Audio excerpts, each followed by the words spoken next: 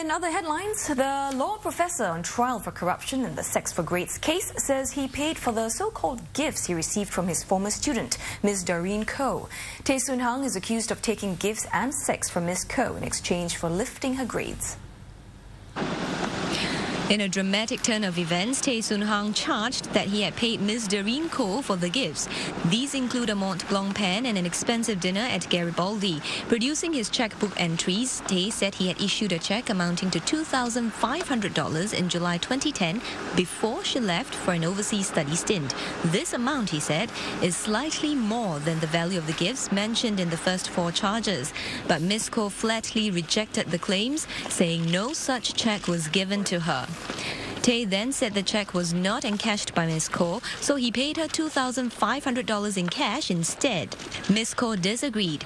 To support his case, Tey asked the court to make an order for 2 tests to be conducted. The first, a forensic ink dating test. The other, a handwriting comparison analysis.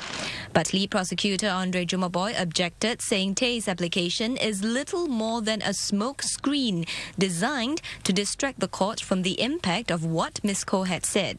He raised doubts, pointing out that the cheque entry was dated 2nd July 2010, while the dinner bill was dated 21st July.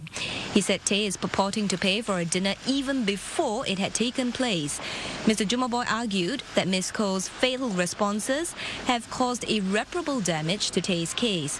The judge denied Tey's request after many barbs were traded. Later in the day, CPIB officer Peng Chen also took to the stand as prosecution's second witness. She told the court that Ms. Ko had voluntarily given her statements to the Corrupt Practices Investigation Bureau.